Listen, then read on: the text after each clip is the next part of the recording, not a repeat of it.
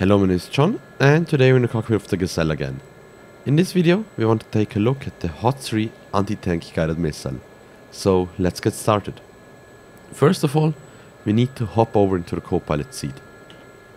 And here, I want to show you the different controls, systems and indicators necessary to operate the HOT3 in the Gazelle. So let's get started. In front of us, we have the monitor, which will display the image from the camera that's overhead of the co-pilot, and the camera image can be used to find the target, acquire the target and engage the target. We will take a look on how that looks in a second.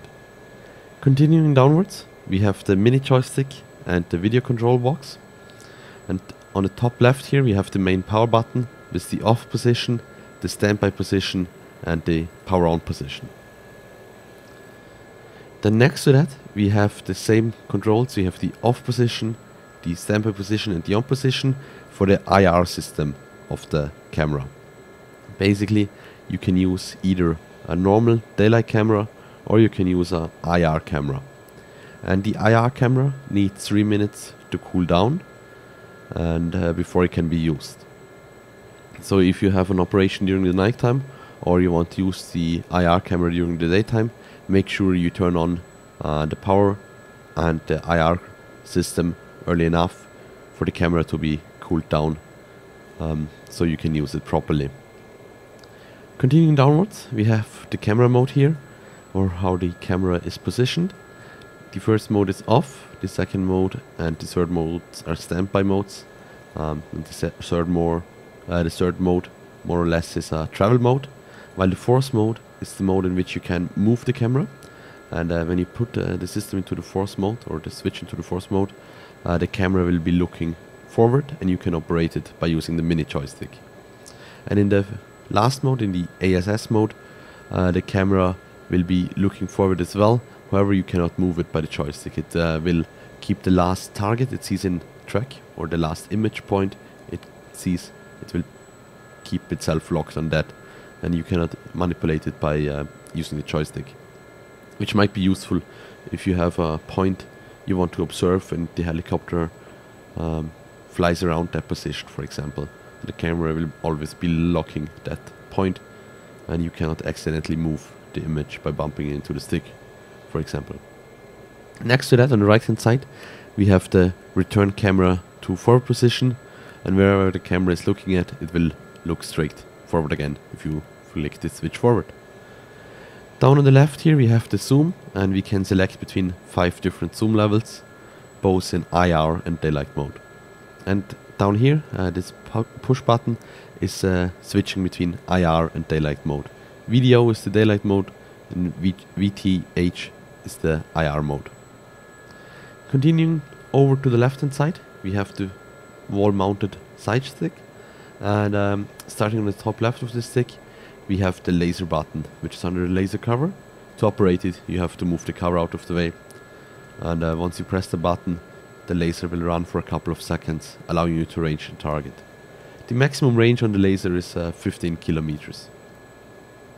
Next to that we have a 4-way head switch, which only does something by pushing it left and right. Up and down is not implemented, or not using any, or not doing any, not any function related to that. So you can only move it left and right, and by moving it left and right you can adjust the camera's gain.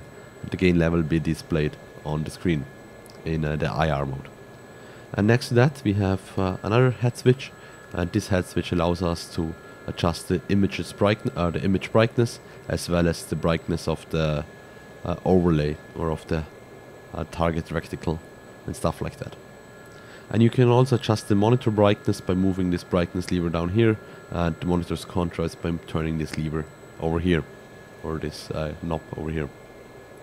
Continuing onwards with the side stick, here we have the weapon release button. Under a cover again, you have to open the cover before you can operate it.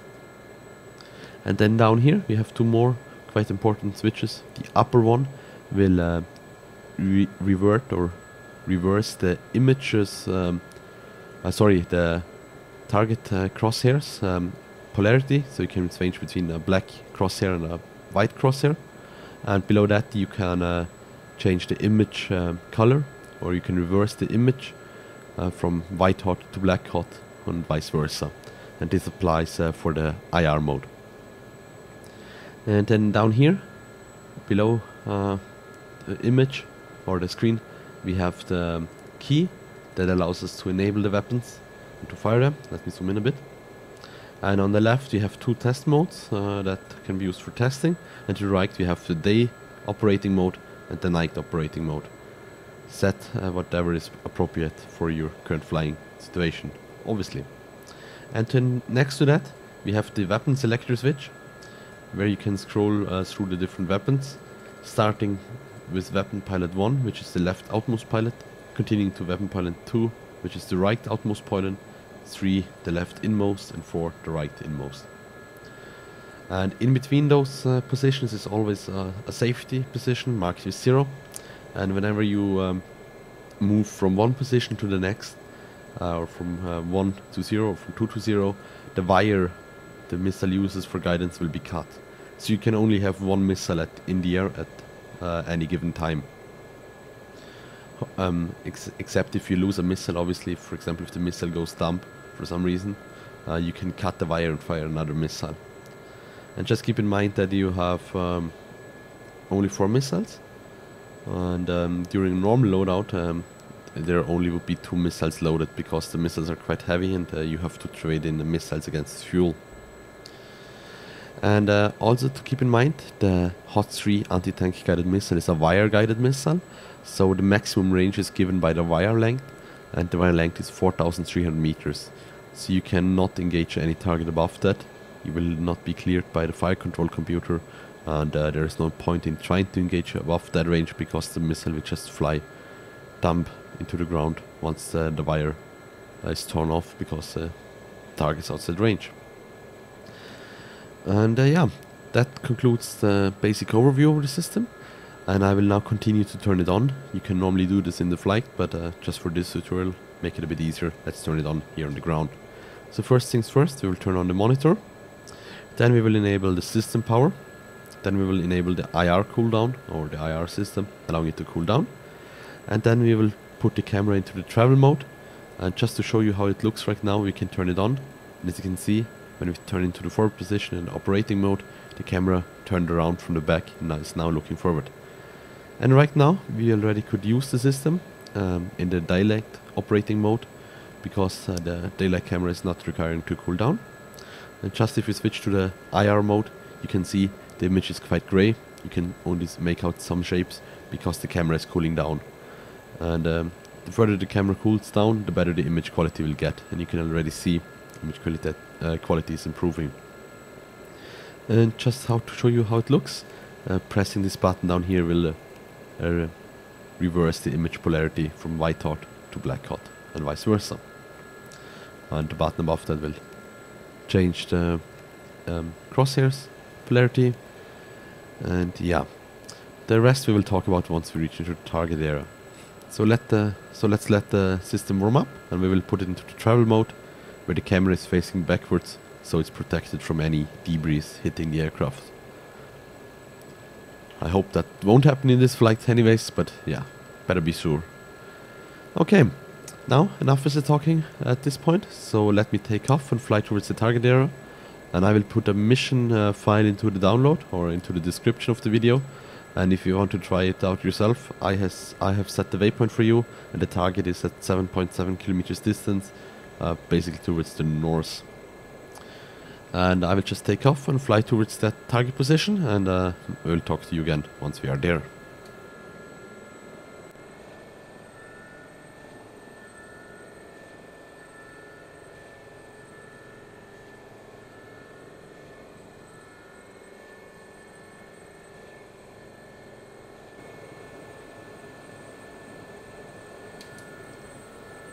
Okay, now we're getting within engagement range, so let me slow down the helicopter and enable the auto hover. And as of right now, to move the image, or to move the target point, or to move the crosshair better, you have to be in auto hover, because the camera movement will use your normal joystick, and that is only available This function is only available when you're in auto hover. However, I think you can also assign buttons to the small joystick instead of using the normal or your normal hardware joystick. So if you wish to do that, you can do so. Okay, now let me slow down the helicopter a bit further, and we have to be below 20 kilometers per hour and at a pretty much level flight without any descent or climb. And now enable the auto hover, and yeah, there we go. The helicopter is now stabilized by the computer, which is nice. So let me hop over to the co-pilot side, and I will put the camera into the normal operating mode or forward-looking mode, as you can see right now. And as you can see, the image is quite bright, so let me turn down the camera gain. Not doing it. Oh, sorry. Doing it in the wrong direction, obviously. That's not helping, so perfect. Okay, as you can see, if you look on the screen, the number 4 down here shows the current gain level, so you know where you're at. And up here we have the heading of the helicopter. So currently our helicopter is heading towards 12 degrees, and below that we have the camera's heading left or right. For example, if I move the camera to the left, our heading is now 350, which means 10 degrees to the left. And if I move it to the right, it's now 10, showing us the camera being 10 degrees to the right. Okay, that's good. Now let's try to find our target. We will be in night vision mode, I guess, and we will zoom in a bit on the camera. I have mapped that to the joystick, and now let's scout out for our target. It should be more or less to the north. Let's see if we can find it. Oh yeah, here are the targets, hidden behind the trees. Okay, trees not helping out in our favor. But let's lock onto the right hand target, or move the crosshairs onto the right target, because that provides quite a good target point.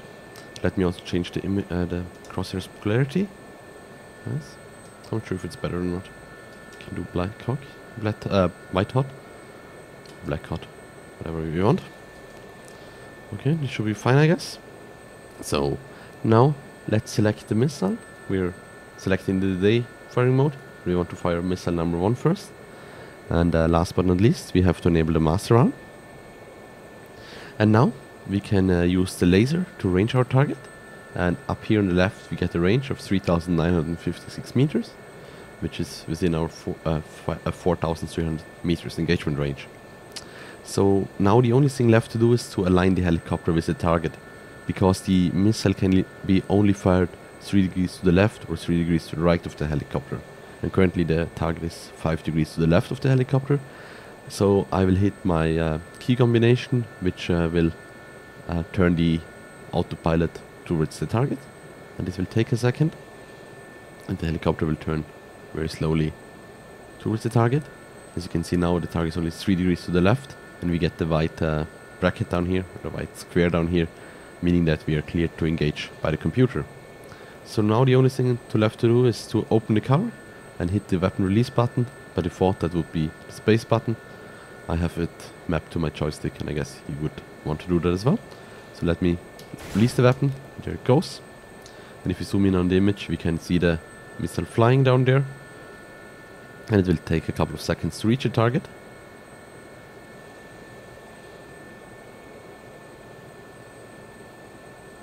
Perfect, we got a hit there.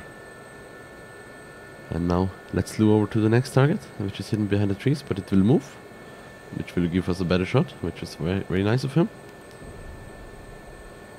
And we can move to the second missile now, which will cut the cable for the first missile and will allow us to engage the second missile.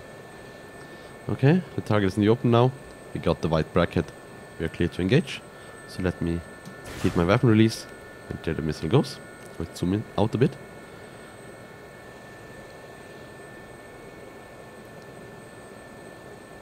And we should have impact at any moment now. Sorry for the vibration. And there we go. Target has been hit, and if I see that correctly, it has been destroyed. And obviously the camera system can be used for reconnaissance as well. This was quite an important role during a couple of conflicts the French helicopters were used in. And yeah, It can be used during day and night, and I guess this video hopefully showed you how to operate it. Thank you very much for watching this video. If you have any questions, leave them down in the comments. And yeah, thank you very much and fly safe.